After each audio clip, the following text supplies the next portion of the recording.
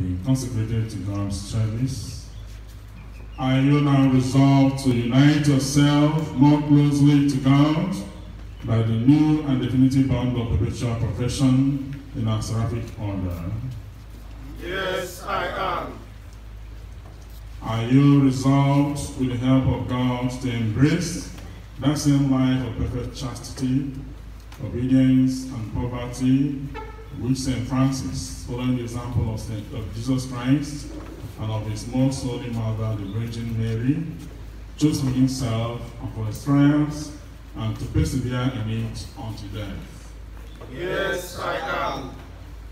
Are you resolved to serve, to love, to adore, and to pray to the Lord God with pure heart and pure mind, and to be men of prayer, or more still, living prayer like our Father, St. Francis? Yes, I am.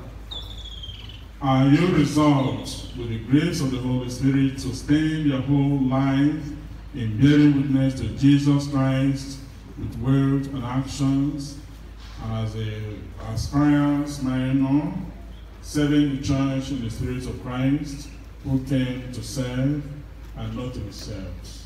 Yes, I am. Are you resolved, like pilgrims and strangers in the world, to embrace the most high poverty of our Lord Jesus Christ and of his mother, and to share with joy the life of the poor and the least of the world, recognizing in them the face of the Lord?